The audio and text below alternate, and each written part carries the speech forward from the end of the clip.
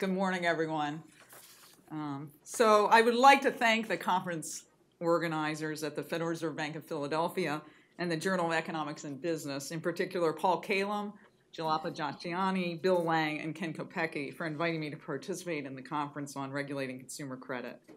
It is a particular pleasure for me to be back in my old haunt, having grown up at the Philadelphia Fed and seeing the many people I count not only as my friends, but also as my teachers, because I've learned so much from you over the years.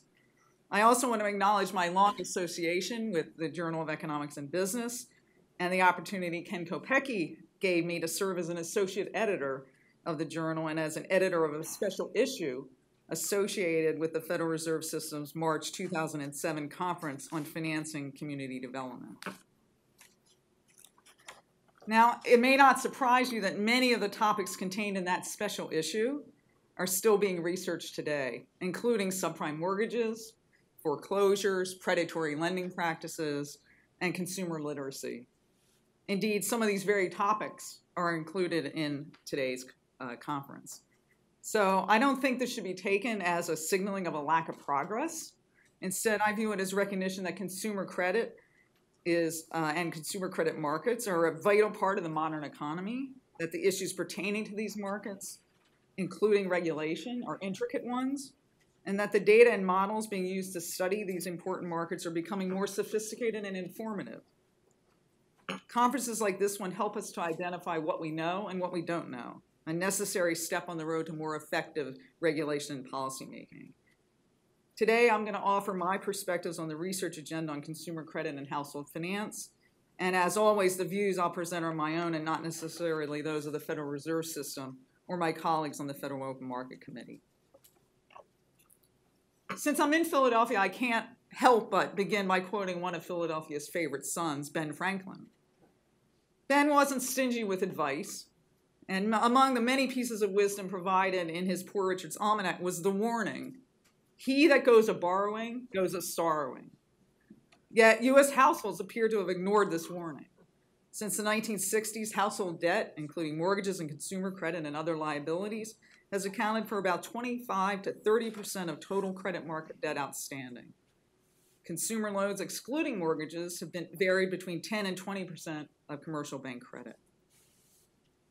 In the aftermath of the global financial crisis, it's easy to forget the important benefits that access to such credit can mean for households and the economy at large. Well-functioning credit markets provide an efficient mechanism for allocating risk and moving funds from savers to borrowers. Credit allows households to consume and invest in goods and services that are currently unaffordable, but which are affordable based on their future income, and to manage the risks associated with loss of income. This access to credit allows households to participate in the modern economy. Mortgages allow people to purchase homes, a goal of many families. Auto loans give buyers the means to search for jobs and get to work. Student loans allow people to fund their educations, raising their level of human capital and the productivity of the workforce. So credit allows people to increase their own well-being and contribute to the country's economic growth. Over time, financial innovations, regulatory changes, and technological advances have all led to increased access to credit by households, some of whom found it difficult to borrow in earlier times. For example, the development of the secondary mortgage market and securitization brought new sources of funds to the market. Permitting banks to branch nationwide lowered non-interest expenses and loan losses. And the development of credit scoring models lowered transaction costs and allowed lenders to better access and monitor the riskiness of potential borrowers. However, as the financial crisis underscored, not all financial innovations and credit extensions are beneficial to households or to the broader economy, especially when the risks they entail aren't fully appreciated. While household debt-to-income ratios had been trending up since the 1960s, the rate of increase rose dramatically in the period leading up to the financial crisis, from about 100% in 2000 to over 130% in 2007. Over the same period, residential mortgage debt outstanding more than doubled, from $4.8 trillion to over $10.6 trillion. And the consumer debt excluding mortgages rose by nearly $1 trillion, from $1.7 trillion to $2.6 trillion. Expansion of the supply of mortgages, including subprime mortgages, played a role in fueling the run-up in home prices, which then permitted an increase in borrowing against home equity, fueling a further rise in debt. Research by Meehan and Sufi suggests that most of the rise in household debt prior to the Great Recession was due to an expansion of mortgage debt to new home buyers who traditionally had had trouble getting mortgages, and to an increase in home equity borrowing by existing homeowners. Demaniuk, who's on the Cleveland Fed staff, and Van Hemert found that as subprime mortgage growth expanded significantly before the crisis, the quality of those mortgages deteriorated. The increasing complexity and opacity of some mortgages and other consumer debt products, including complicated structured debt instruments derived from those credits, also contributed to the problems to come. Adjustable rate mortgages with introductory teaser rates, option arms, piggyback second mortgages, and other types of complex mortgages were offered. Some of these could be sustained only if it were assumed that house prices would keep rising, allowing the borrower to refinance to repay the mortgage. Credit card contracts began including more complex terms like double cycle billing, in which interest was based on the current and prior month's balance. As these dynamics continued, systemic risks were building up. The seminal model of Kiyotaki and Moore shows how such risks can be amplified and propagated. In their model, because borrowers cannot be forced to repay, all lending is collateralized. When the economy is performing well, the value of the collateral increases, which supports further borrowing and higher output. But when a negative shock hits the economy and output declines, collateral values also fall, which means borrowing falls, which depresses output even further. Thus, the collateral constraint is a mechanism that amplifies and propagates the effects of temporary shocks on the economy. Brunermeyer and Sanikoff build on the Kiyotaki and Moore model. In their model, an economic boom increases bank capital levels high enough so that credit is amply available to borrowers. This lowers the volatility of both output and asset prices. The lower volatility induces banks to increase their leverage and lend even more, so much so that the system is now vulnerable to a negative shock. Giannakopoulos talks about this in terms of a leverage cycle. Variation in leverage can have an important impact on asset prices and contribute to economic booms and busts. Agents that value asset more are willing to pay more and leverage up to get it, driving the price up. If they're unable to borrow or are hit with a wealth shock, they'll buy less and the value of the asset will fall. So leverage is high in booms and low in bad economic times, and in the boom times, the economy becomes quite vulnerable to economic shocks. When home prices began to fall, many borrowers found the amount owed on their mortgages was higher than the value of their property. Negative equity led to foreclosures when borrowers were unable to keep up their mortgage payments. Some houses were sold at fire sale prices, leading to further declines in real estate prices. The poor underwriting of many of these mortgages and the concentration of these risky assets into securities helped propagate the problems throughout the financial system, with spillovers to other asset-backed securities markets. Other significant weaknesses in the financial system were also revealed. Among these were over-reliance on short-term wholesale funding to finance longer-term assets, which made institutions vulnerable to runs, misaligned incentives, lax underwriting standards, and inadequate risk monitoring by institutions and regulators alike. As the housing market collapsed, highly leveraged households began to cut back on their spending. Businesses cut activity and hiring. Banks, under stress from their mortgage loans and securitized assets, began to restrict credit. Loan losses rose, and bank capital levels shrunk. The economy entered a severe recession. But nearly 6 years ago, the economy began to emerge from that Great Recession, although seemingly begrudgingly at first. Among the so-called headwinds that held back growth earlier in the recovery was the significant deleveraging that households needed to do to get their balance sheets back in order. The good news is that this headwind has waned. There's been a significant improvement in household balance sheets over the expansion, and this is supporting consumer spending. At the aggregate level, household net worth fell by more than $10 trillion in 2008. It took more than 3 years to rebuild that wealth, but now, thanks to higher equity in house prices, household net worth has risen to $83 trillion and is 24% higher than its previous peak of $67 trillion in 2007. Household debt peaked in the third quarter of 2008 at $14.6 trillion. By the third quarter of 2012, it had fallen by $1 trillion to a trough of $13.6 trillion led by declines in mortgage debt that reflect a combination of charge-offs and a drop in new mortgage issuance. But household debt is now rising again as charge-offs have been shrinking, and mortgage issuance has turned positive, and consumer credit excluding mortgages has been rising. Despite this rise in credit, households' leverage ratios are down. Household debt relative to disposable personal income has fallen to around 100% and is near its longer-run trend. The improvement in households' balance sheets is one of the important fundamentals underlying the outlook for continued expansion, further improvement in labor markets, and inflation gradually moving back to the Federal Reserve's 2% target over the medium term. The Federal Reserve System has long supported research on consumer credit and household finance, but the significant toll that the financial crisis and Great Recession has taken on the economy underscores the need for improving our knowledge of the important linkages between the health of the consumer financial sector and the health of the broader macroeconomy and financial markets. Because retail credit is an important part of bank portfolios, Fed bank supervisors and examiners need to be able to identify the emerging risks and trends in consumer credit markets in order to promote the safety and soundness of individual institutions.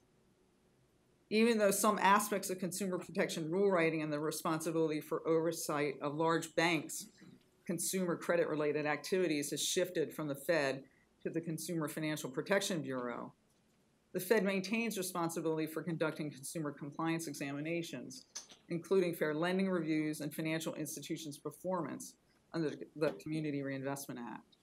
The Act induces lenders to find ways to extend credit and provide financial services in low and moderate income neighborhoods. The Dodd-Frank Act, signed into law in 2010, directed the Federal Reserve and other financial regulatory agencies to augment the microprudential supervision of individual institutions with a macroprudential approach designed to address systemic risk. If anyone ever doubted that emerging problems in household financial products have the potential to threaten not only the safety and soundness of individual financial institutions, but also overall financial stability, the recent financial crisis quashed that view. Retail credit, including residential mortgages, credit cards, auto loans, and other consumer loans, is an important component of the Comprehensive Capital Analysis and Review, CCAR, and Dodd-Frank supervisory stress tests applied to bank holding companies with over $50 billion in assets. And as we've been discussing, because disruption in household finance can have significant effects on the macroeconomy, Federal Reserve policymakers need to be able to quantify those effects in order to promote our monetary policy goals of maximum employment and price stability. Research in consumer credit plays an important role in helping the Fed meet its responsibilities for setting monetary policy, promoting financial stability, and ensuring the safety and soundness of the financial institutions we examine. Good policymaking and regulation are not based merely on good intentions. The basis of effective policy is the economic and finance research that informs it. This research is hard work. Simple intuition that makes some things sound obviously true at first blush may be misleading, in particular when important interactions take place among decision makers with different preferences and incentives. Simple empirical regularities may exist in the data until they don't. They don't serve as a reliable basis for effective regulation. Careful analysis can help ameliorate unintended consequences of regulations. Regulation Q is an example of a regulation that started with good intentions and played out poorly. Competition for bank deposits was thought to have contributed to the bank failures in the early part of the Great Depression. The Banking Acts of 1933 and 35 sought to limit that competition by prohibiting the payment of interest on demand deposits and imposing interest rate ceilings on time and savings accounts. Reg Q implemented those provisions. Although the rate ceilings were intended to make the banking system more stable, they did just the opposite when market rates rose sharply in the late 1970s and early 1980s, and there were large outflows of deposits from depository institutions. Of course, to do the sound research needed to inform sound policymaking, researchers need the right tools. In his presidential address to the American Finance Association in January 2006, Harvard University professor John Campbell pointed out that two challenges to the study of household finance are measurement and modeling. Because data on households' choice of financial instruments, accounts, and payment methods are hard to obtain, it's hard to gain a deeper understanding of the drivers of those choices and how they change over the life cycle. Standard textbook models typically rely on the representative agent and single-period decision-making, but households are more complicated. They differ in their rate of time preference and risk tolerance, and for any particular household, these are likely to change over its life cycle. Even my use of the word household is an abstraction, since who actually makes financial decisions within a household differs across households, products, and time. Progress is being made on both the data and modeling fronts. The workhorse data sets of consumer finance research, the Federal Reserve's Triennial Survey of Consumer Finances and Home Mortgage Disclosure Act data, are now being augmented by credit bureau data, new consumer surveys, data generated by field experiments, and non-US surveys. Indeed, several papers included in this conference use new data sets. The Federal Reserve System has been putting consumer credit data in the hands of its bank examiners and researchers via the system's Risk Assessment, Data Analysis, and Research Data Warehouse, or RADAR, which began as a collaboration between the Federal Reserve Bank of Philadelphia and the Federal Reserve Bank of Kansas City. The focus of macroeconomists on better understanding the micro foundations of their models has also helped the study of consumer credit markets. Better computational resources and numerical techniques have allowed researchers to incorporate heterogeneous agents and expanded credit markets with borrowers, lenders, and savers of different types into general equilibrium models. These general equilibrium models, which are then calibrated to characteristics of the economy being investigated, allow researchers to study equilibrium dynamics, something that simpler models are less able to do. These models also allow for the serious evaluation of different policies, so-called policy experiments. They're less subject to the Lucas critique because by incorporating agents' expectations about the policy regime they're in, the models help uncover structural relationships in the economy that are invariant to the alternative policy choices being studied. On the empirical side, researchers are applying insightful identification strategies to help isolate causal relationships in the data and test alternative hypotheses. Some are running controlled experiments. For example, to uncover the important role leverage played in the effect of changes in house prices on consumer spending, Meehan and Sufi exploited cross-sectional variation in household leverage across U.S. counties. An example of a controlled experiment is the study of the effectiveness of home ownership counseling conducted by the Philadelphia Fed's Community Development Studies and Education Department under lead investigator Marty Smith.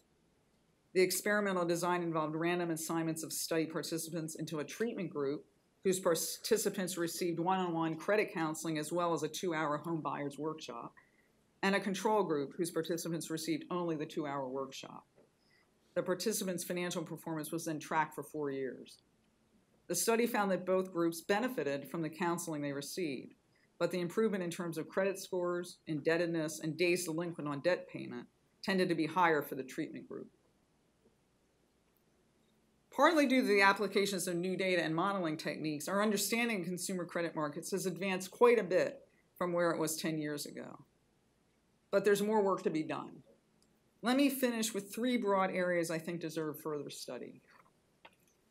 First, we need to consider what the findings derived from applying behavioral finance to the study of household finance imply for the regulation of consumer credit markets and products.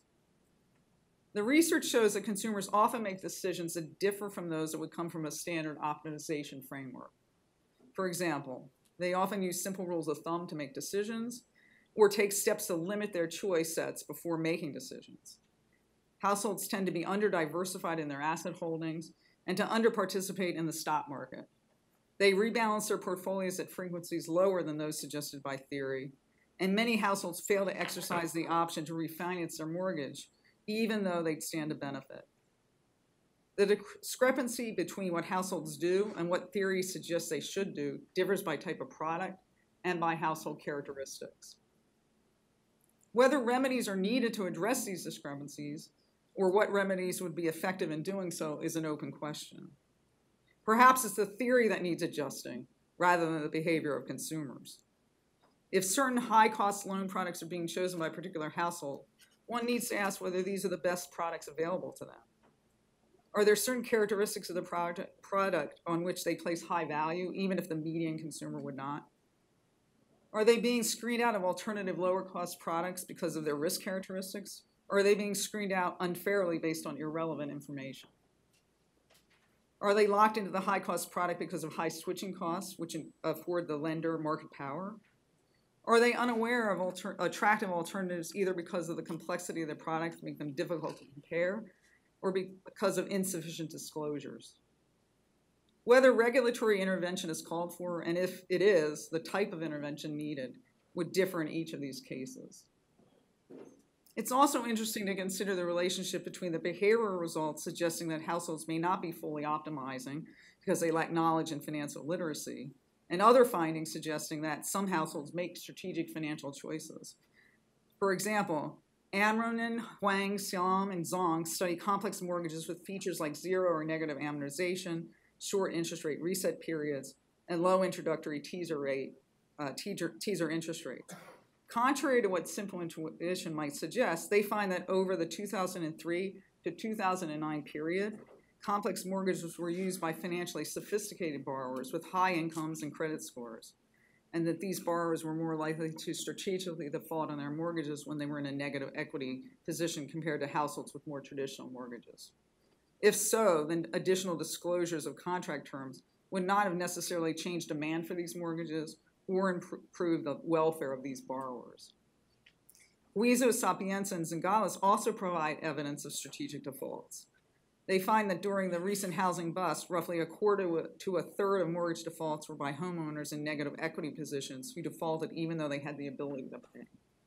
These results suggest that the heterogeneity across borrowers, including their level of sophistication, will be important to incorporate into our models and to consider when formulating regulations. A second important issue that deserves more study is how regulation of consumer financial products and markets may affect financial innovation. It'd be a mistake to infer from the financial crisis that financial innovation is always harmful. Innovation has led to a more efficient financial system, extended the benefits of financial services to underserved communities and households, and yielded more product choice. But it would also be a mistake not to recognize that some innovations may be harmful or don't provide sufficient benefits to justify their costs. For example, loan pricing terms can be so complex as to reduce transparency and impede competition. Some provisions defy easy disclosure, like the double cycle billing in which a bank calculated interest based on the current balance and on the previous month's balance. The Board of Governors banned this practice after determining its complexity reduced transparency and provided no benefit to the consumer. As Campbell discusses, many investment products involve a cross-subsidy from unsophisticated consumers of the product who don't take full advantage of the product's embedded options to sophisticated borrowers who do. But this means that lenders have no incentive to try to educate consumers of these products, since this would reduce the ability to cross-subsidize. Indeed, they may have the incentive to create more complex, hard-to-explain, higher-priced products. How to strike the proper balance between regulations that foster a more efficient, competitive, and safe financial system without stifling beneficial innovation should be informed by further research.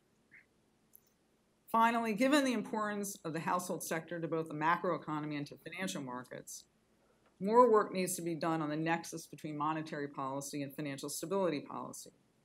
This includes determining the most effective way to address emerging risks of financial stability and developing models that can be used to evaluate how policymakers should incorporate financial stability concerns into monetary policymaking. Improving our ability to monitor and assess risks in the financial system is critically important, but it isn't enough. We also need to be able to evaluate the costs and benefits of actions policymakers can take to mitigate emerging risks before they result in financial imbalances that threaten financial stability. Supervisors are developing macroprudential tools, such as counter-cyclical capital buffers, capital conservation buffers, and stress test scenarios, as well as tools not yet established in the U.S. but used in other countries, including loan-to-value ratio limits and debt-to-income ratio limits that vary over the cycle, and which have been targeted to particular sectors, like housing credit or household credit. These tools show promise, but as yet their performance is largely untested. In remarks at an economic development conference, former Fed Chairman Alan Greenspan cited some emerging risks the Federal Reserve was following in consumer credit markets. He said, quote, "Last quarter, credit card delinquencies ratcheted up to just short of an all-time high. And consumer bankruptcies continue at a record pace. We also have heard firsthand at the Federal Reserve about the use of equity stripping by some mortgage lenders who have made loans to lower income households that have no reasonable prospects of repayment." End quote. It might surprise you to know that this statement was not made at the height of the recent financial crisis. It was made in a speech given in October 1997, suggesting that although identifying emerging risks may be difficult, determining whether action should be taken and what actions are appropriate in addressing those risks may be even more difficult. I'd like to end my remarks the same way I started, with another quote from our friend Ben Franklin, who said, "Being ignorant is not so much a shame as being unwilling to learn." The financial crisis and ensuing Great Recession imposed very high costs on the American public, showing there's still a lot to learn, but also that the returns to further knowledge are likely to be very high as well. The research agenda in the area of household finance undertaken by both central bank and academic economists has expanded our knowledge. It's producing results that are informing how we assess risk in individual financial institutions, the overall financial sector, and the macroeconomy. I hope and expect that researchers will continue to work on the household finance research agenda. This agenda includes the basic theoretical and empirical research needed to produce testable models so we can better understand the complex interactions in credit markets, assess the effects of proposed regulations, and understand the trade-offs and linkages between monetary policy and financial stability. The agenda also includes more applied research focused on tools to better monitoring emerging risks in the financial system and individual institutions that originate in consumer credit markets. We should heed the words of Ben Franklin. As policymakers charged with responsibility for monetary policy and micro and macro prudential supervision, it's our duty not only to support the advancement of this knowledge, but also to be willing to learn from it. Thank you.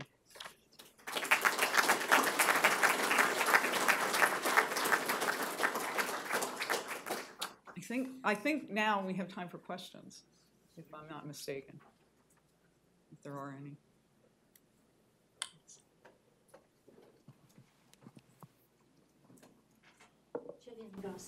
Formerly with the IMF. That institution is jumping up and down about macroprudential. And I wonder how it gets implemented in the United States. As I understand it, the macroprudential agency is a body of joint supervisors or heads of agencies underseen by the Treasury. How does that translate down to supervisors at the OCC, the Federal Reserve, etc.? Okay, so, and there's people in this room who are actually involved in that translation, so they can also provide answers to this. So some of the tools that I talked about in the speech, right, are being implemented as part of the requirements for the individual institutions. So for example, right, the Dodd-Frank stress testing, the CCAR exercises, the Basel III capital regulations and such, right? So those are actually being implemented as we speak on the institutions that we examine, and of course it's a joint agency examine. I think the deeper question maybe is how do you decide between this nexus between monetary policy concerns and macroprudential financial stability issues? And there, I think you're right. I mean, there I think there's got to be more work to actually understand sort of what those linkages are. At FOMC meetings, we routinely have briefings on financial stability issues. So it's being integrated into the monetary policy view of the landscape of where we're acting, how we're acting and how we're setting monetary policy. But I do believe that more work has to be done on exactly those issues that you're bringing up. Any other questions?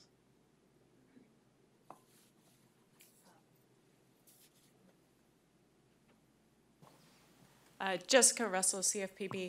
I'm curious, what are the emerging trends that you see as most concerning or most sort of worth additional study, and perhaps because we don't have good data on some of the markets? Well, I mean, the people in these rooms are studying some of the issues, and some of the papers are actually looking at some of those issues, right? I mean, I guess my overriding thing is, do we have a way of taking what we see going on in financial markets and understanding the trends, and then sort of thinking about them in terms of emerging risks, right? Because I think the lesson from the financial crisis was we probably did see some of it, and yet we didn't feel the urgency to act on it. We didn't fully appreciate what we were seeing. And I think that's where we need to have more work, is how do we take, we see trends in the data, how do we take that? So for example, we know that some of the mortgage markets are coming back and subprime mortgages are being extended. That's probably a good thing in the sense that that market froze. Well, how far is too far, right? I think that's where we need to be focusing our work. Can we make a determination of sort of where that nexus is? And I know the bank supervisors, Bill Lang's groups, and which is doing great work on retail credit risk, they're working on those kind of issues as we speak to try to improve our knowledge of that. So.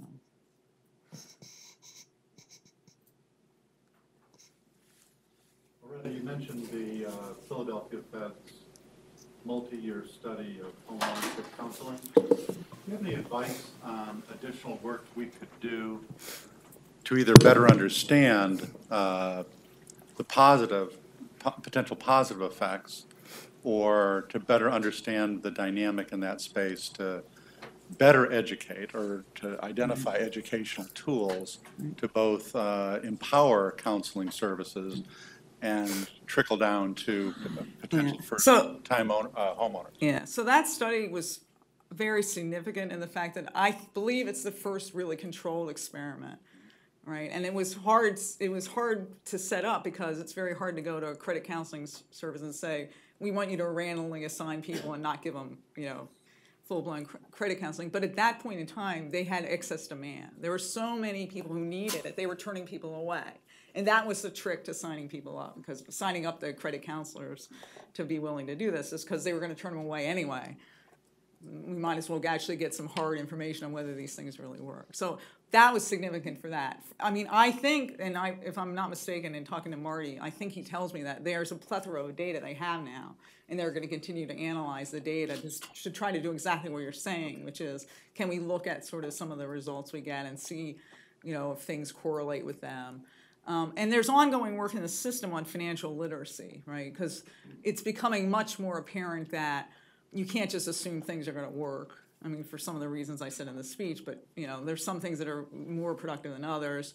You have limited resources. You really have to prioritize and figure out what's working and what isn't. And I know there's ongoing. The Cleveland Fed is doing work in this space, and a number of other reserve banks are trying to do exactly that, so that we can use the knowledge that we gain from experiments and from other studies to sort of put people on the right path of what works and what doesn't work.